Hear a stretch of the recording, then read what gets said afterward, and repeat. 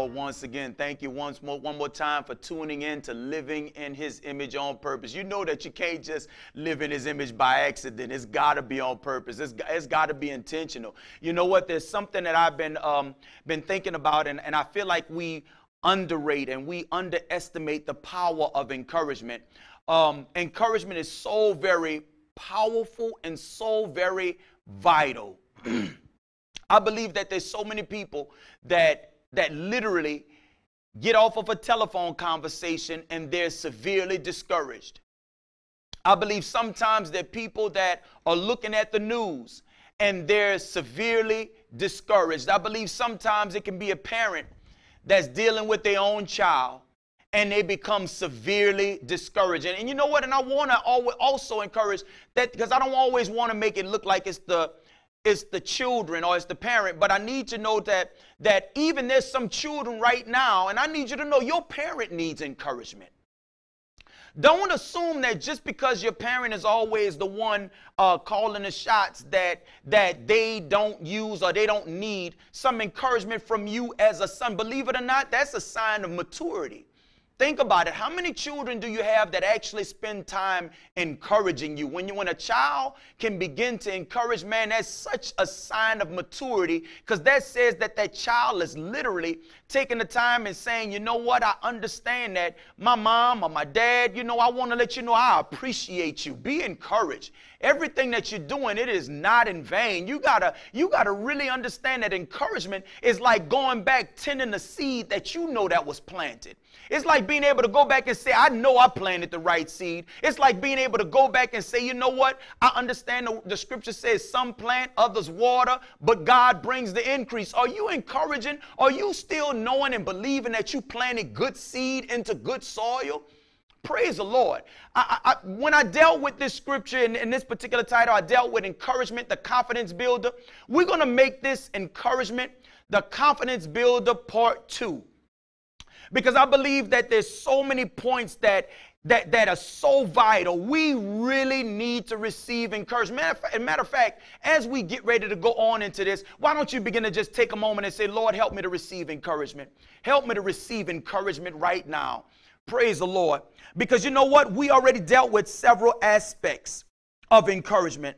The first one was ordained encouragement. Ordained encouragement. What does that mean? That means that there's certain things that the Lord himself spoke before the foundation of the world. Us walking in dominion, us claiming territory.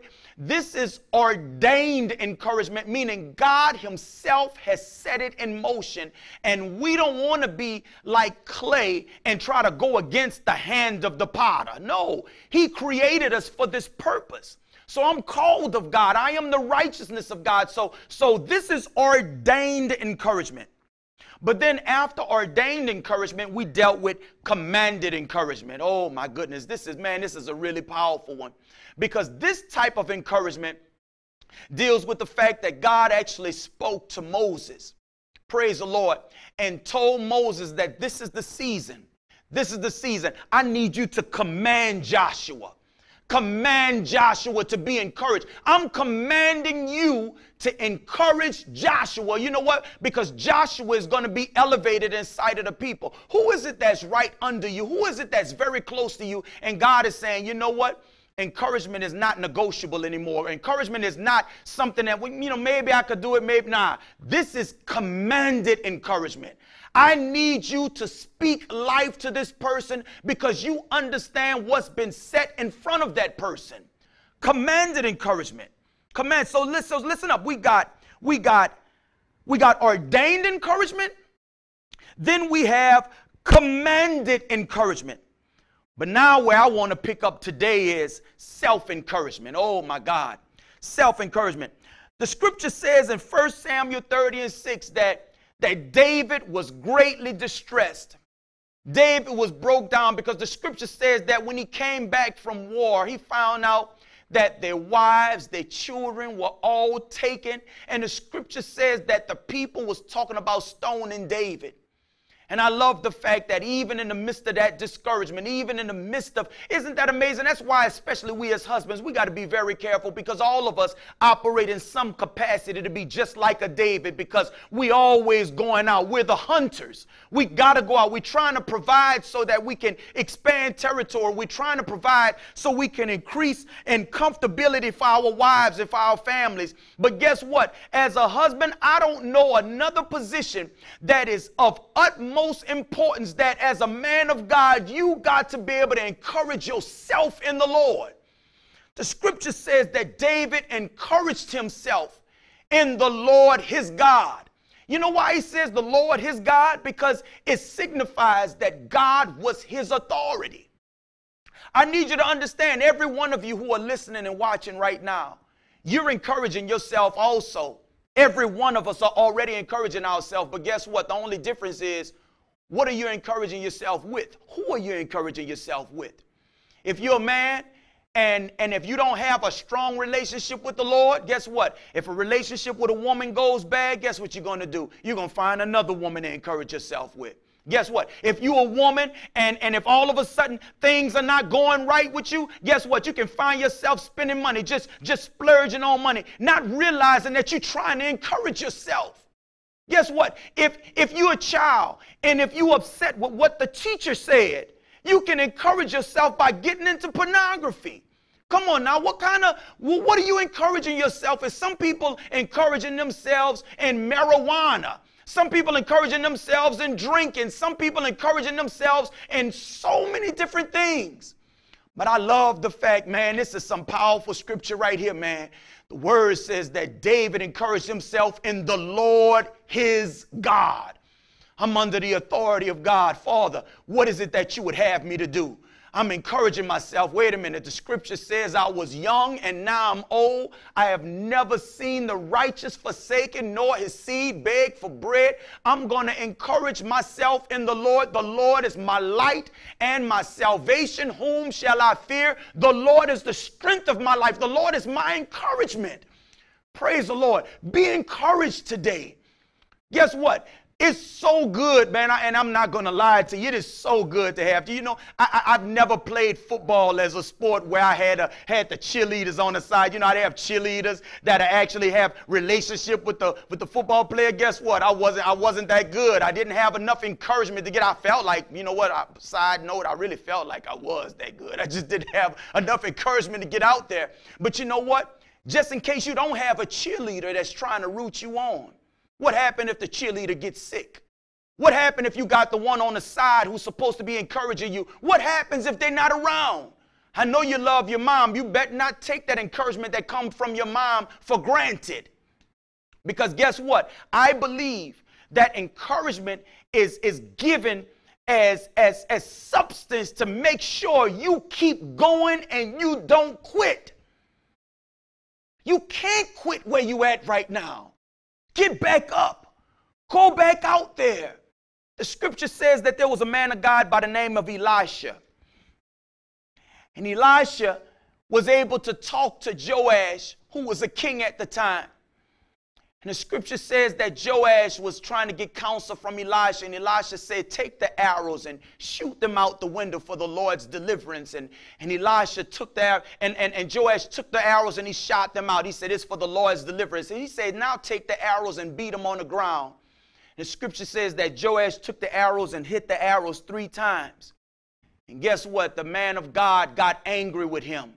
He said, who told you only to do it 3 times? Sometimes that's what our problem is. Sometimes we do what we're supposed to do, but are you doing it enough? You act like only encouraging your children 3 times is enough. I don't care how long have they been living with you. If you only thinking about 3 times, the Lord says, man, if you would have just kept doing it, if you would have gave them a little bit more encouragement, God says, I would have given you complete victory.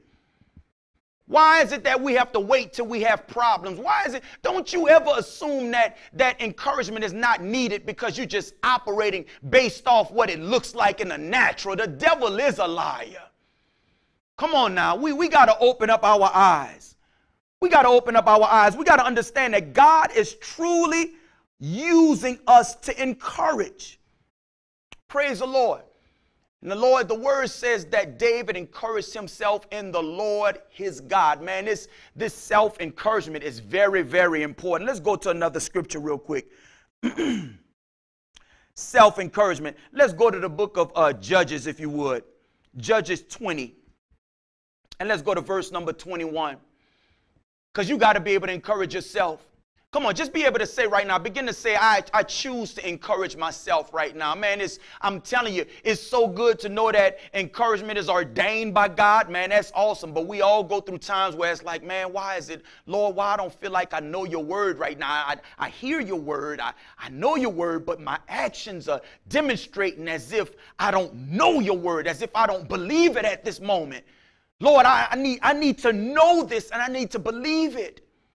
Then there's times where it's commanded encouragement. You know, don't you ever take for granted when someone comes to encourage you. You better believe. I mean, the other day, man, I got up and saw on my phone that I had a text message from a brother I hadn't talked to in over a year. And he just sent me like a little write-up, just encouragement. And I called him and he said, man, I was in prayer this morning and the Lord just put you on my heart. See, when you get encouraged, you got to understand, when you don't have no tangible physical reason to interact with somebody and they can all of a sudden bring encouragement to you, that means it's been commanded at that time.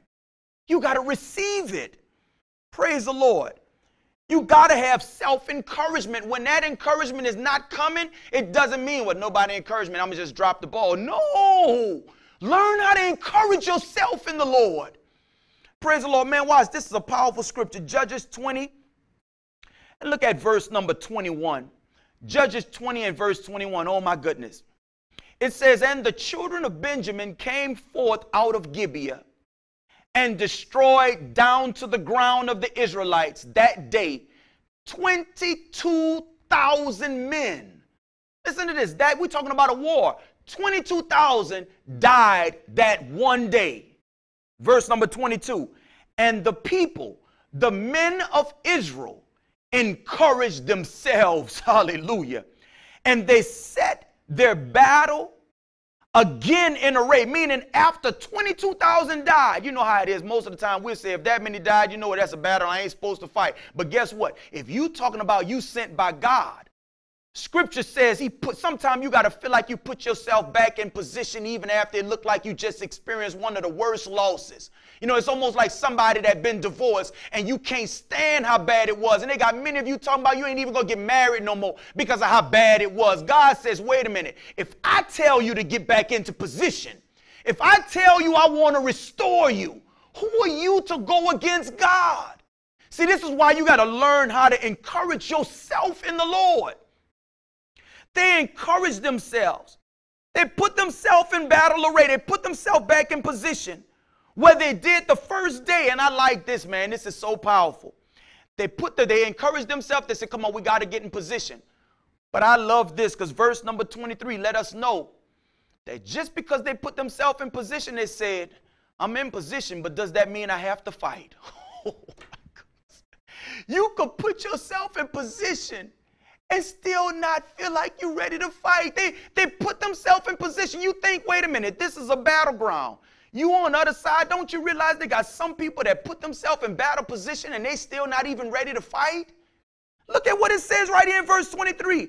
And the children of Israel went up and they wept. They cried until the evening time. Just imagine, that's some of you right now. You put yourself back in position. You go back home to that marriage. You go back to that job. And while you're there, people don't even realize you're like looking around. What you looking for? I'm looking for some napkins. I'm looking for some tissue. Because just for me to be here, I'm crying right now. Just for me to be here, I feel like I might lose my mind. Just for me to be here, I feel like I don't know what's going on. I don't know whether or not this is going to be my last day or not. You weeping before the Lord. And look what it says. They wept for hours. And after they finished weeping, say, okay, after I finish weeping, now, Lord, do you want me to fight again? Oh my, you could be at home and not even fighting. You could have children not even fighting for them. You could be saying, yeah, they got food in the refrigerator, but are you fighting? I remember years ago my wife and I was going through some serious conflict in our marriage. And I can remember talking to my godmother, and I remember my godmother said, son, are you praying for your wife? I still remember. She said, son, are you praying for your wife? I said, yeah, Ma, I pray all the time. This was years ago. This had to be at least maybe about 10 years, 12 years ago. I said, yeah, Ma, I'm praying for her. She said, son, I'm asking, are you really praying for your wife? And it was almost as if when she asked me that, it's like it shook something on the inside of me. And I said, pray for what? I said, if it looked like the marriage is going down, I don't want to feel like I'm praying just to try to make her want to be in a relationship. I still remember this. I'm on the battlefield. I'm in position, but I'm not fighting anymore. And all of a sudden, my godmother, I know this was God, because my godmother said, who told you you need permission from your wife to do what God ordained you to do? God ordained you to pray for your wife. Don't you realize that I don't care what it is that's happening in your wife's life, God would allow you to take authority, and that very enemy that's attacking your wife, she said you could take that devil by the throat. You don't need permission. That's what I need you to understand. So many times you on that field and you're not even fighting. You're not even fighting. See, this is what happens. You can be in position, but now you got to be in a position where you say, Lord, what do you want me to do? How do you want me to go into this battle? How do you want me to exercise my authority right now? Praise the Lord. Oh my God. Self-encouragement. Are you truly encouraging yourself to continue on in this battle? Praise the Lord. The Bible says they asked, shall I go up against the children of Benjamin? Look what it says, verse 23. My brother, my whole family. Jesus said, think not that I've come to send peace on earth. You know what? I understand so many people talking about, we against war and you not for God if you for war. Guess, let me tell you a scripture that you may not know. Trust me, if you look for it, it's in the Bible. Jesus said, think not that I've come to send peace on this earth, but to bring war, to set at variance fathers against sons, mothers against daughters. He said, a man's enemy shall be them of their own household. What is he talking about? Are you saying that you're trying to cause discord in my house? No. What he's saying is, when you take a stance for the Lord, that means even if your family choose to come against you, God says you got to have more love for me than you have for your family. Husbands, you got to love God more than you love your wife. Wives, you got to love God more than you love your husband. I don't care how much it is that you're going through. Israel says, shall I go against my own brother? And the Lord said, go against them. If they challenging the word of the Lord in your house, go against them. God says, I want to give you victory, because you may be looking at it like, I don't want to lose relationship. God says, I'm trying to gain salvation in their lives. Sometimes you got to be willing to lose people to get them. Praise the Lord. Praise the Lord. Encourage yourself. Praise the Lord. I know you're in position, but are you fighting from that position? Oh my God, oh my God, thank you so much for them words of encouragement. Lord, you ordained encouragement for me. Praise the Lord. You commanded encouragement for me. I don't have no choice. I got to encourage myself in the Lord. And you know what, Father? Thank you when people can encourage me. Praise the Lord. I don't take it for granted. Praise the Lord. Praise the Lord. This is some powerful self-encouragement. But you know what? I would be remiss if I talk to you about ordained encouragement, commanded encouragement, self-encouragement, and I leave without warning you about evil encouragement. Guess what, y'all? All encouragement is not always good. Sometimes encouragement can be very evil. Praise the Lord. Let's see what we're talking about here. Let's go to the book of Psalms real quick. Book of Psalms, man, I'm so glad the Lord put this in my spirit to come back to this encouragement. Praise the Lord. Psalm 64. Praise the Lord. Are you encouraging yourself? Are you encouraging your children? Are you spending enough time encouraging people around you? Because you got to understand, when you're not on your job, the enemy is always on his job. You better understand this. Praise the Lord. Look what it says. I want to warn you right now about evil encouragement, because sometimes we don't realize encouragement. That word encouragement sounds good. Like welcome all encouragement. You can't welcome all encouragement. Somebody encouraging you to cheat on your spouse. Somebody encouraging you to have another drink after you said you wasn't going to drink anymore. Somebody encouraging you to go back to that strip club. You better believe all encouragement is not going to. Let me stop. Let me just show you what the scripture is saying. Psalm 64, and look what it says in verse number 5. Psalm 64:5. And they encourage themselves in an evil matter. They commune of laying snares privately. They say, who shall see them?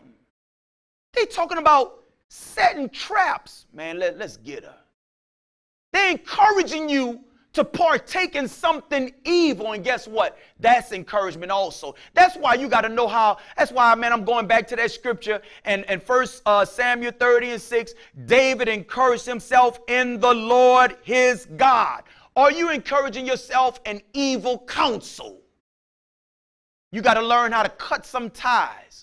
You got to learn how to say there's some umbilical cord. You know, umbilical cord is what is connected to a child when a child comes from their mother, to show that that's how the child received the necessary nutrients to enable and to sustain life for that child. You got to understand, when you're trying to be born again, there is like an umbilical cord that's still connected to the world, and you got to dismantle it. You got to cut it off.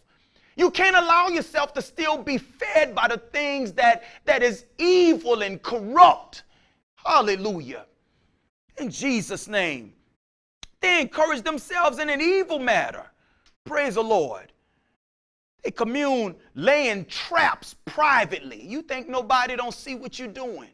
I want you to know the Bible says, the scripture says that the eyes of the Lord roam to and fro over the whole earth, seeking who is it that he can reveal himself through. You think it's a private matter. It's really not private. That's why you got to know that the Lord is with you. In everything you're doing, you got to know that the Lord is a very present help in the time of trouble. You got to know that the scripture says that many are the afflictions of the righteous, but the Lord says, I'm going to deliver you out of every one of them. You got to encourage yourself in the Lord, because there's so much evil encouragement taking place in the world. Watch this. That was Psalm 64:5. Let's go to another one real quick. Let's go to Isaiah. Isaiah 41. Oh my God, I hope this is helping somebody. Praise the Lord. Isaiah 41. Isaiah 41 and verse number 7. Praise the Lord. Watch this, y'all. Isaiah 41:7. Look what the scripture says. So the carpenter encouraged the goldsmith. Listen to this, like an assembly line. The carpenter encouraged the goldsmith. He that smootheth with the hammer encouraged the one who smites the anvil. The anvil is that thing. Y'all ever saw the Marine commercial where they talk about how they're looking for a few good men, and they show how they sticking that metal inside the flame and it turns orange, and they start beating it with a hammer on this thing that looks like it's like a bull horn, and like it has two horns on the side. That's called an anvil. An anvil, meaning when you put something in the fire and you start making something, you need something that can handle that heat, and then you take the hammer to begin to shape it. He says right here that the carpenter encouraged the goldsmith. The goldsmith encouraged him that smooth it with the hammer. The hammer encouraged the one that smites on the anvil, saying, it's ready for soldering. And he fastened it with nails so that it cannot be moved. He's literally talking about idolatry. He's talking about how they would fix idols to make sure it can't move. Sometimes you're wondering, why is it I got these bad habits and they can't go anywhere? Because it was like an assembly line to put it in your life. These things have been put together with careful precision. So it's going to take some serious love and devotion to God. God has designed us in such a way that this can never be no one-man show. That's why Jesus said, if any one of you touch and agree with another one, if any 2 or 3 of you touch and agree, you got to understand God designed us. We need help. Come on, won't you just say that? Say, I need some help. Guess what? We got to encourage ourselves to stay on this journey. Praise the Lord. Praise the Lord. Because I need you to know that there is a thing called evil encouragement. Be warned right now. Remember, we have ordained encouragement, we have commanded encouragement, we have self-encouragement, but then we got to be warned of evil encouragement. Let me show you this last one, y'all. This is where we're closing out at. Let's go to 1 Thessalonians. Praise the Lord. Oh, my God. You can't get into the Word of God with a pure heart and it not change your whole mindset. Praise the Lord. Because I got some stuff I could be discouraged about right now. But to allow this word to come through me, I can't stay. You can't put something in fire and take it out the same way it was. Fire is going to change it. If I take this piece of plastic and put it in fire, if the fire is so hot, the water would dissolve to vapors and the plastic would just melt. But just in case you didn't know, the scripture says the Lord our God is a consuming fire. He says, my arms are outstretched to you. He said, come unto me, all you who are weary and heavy laden. Let me give you rest. I need you to know that encouragement is the #1 confidence builder. Praise the Lord. 1 Thessalonians 5:14. Now we exhort you, brethren, warn them that are unruly, comfort the feeble-minded, support the weak, be patient toward all men. I want to read it to you in this different translation that I have. It says, we exhort you, brothers, admonish the disorderly, encourage the faint-hearted, support the weak, be patient toward all. If you see somebody, praise the Lord, who look like they're getting out of order, God says gently, try to put them back in order. But when you see somebody who's weak, he says encourage them. Encourage them. How many times? Once? Twice? And the scripture says that there was this king by the name of Joash, and he went to the prophet Elisha. The scripture says that Elisha told him to take the arrows for the Lord's deliverance, and he said, shoot them out the window, and he did it. Then the scripture says that Elisha told Joash, he says, take the arrows and beat them on the ground. And the scripture says that he did it 3 times.